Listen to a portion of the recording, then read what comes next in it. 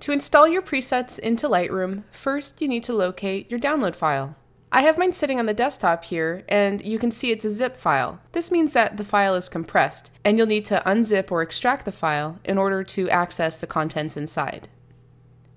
I'm on a Mac, so all I need to do is double-click, or I could right-click and go to Open With, and Archive Utility is going to be my default. On a PC, you'll want to right-click and find an option that says Extract All. I'll go ahead and double-click this.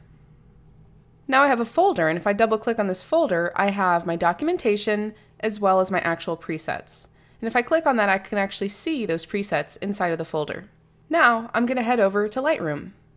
I'm in the Develop module, and I want to go over to the left and access the preset pane.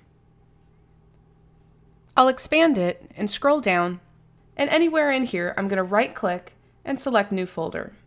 Now I'm going to name my folder. You can give it whatever name you like, and click Create. Next, I locate my new folder, right-click on that folder, and select Import.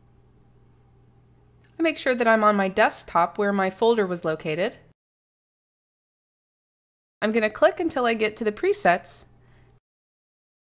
Then I select all the presets and click Import.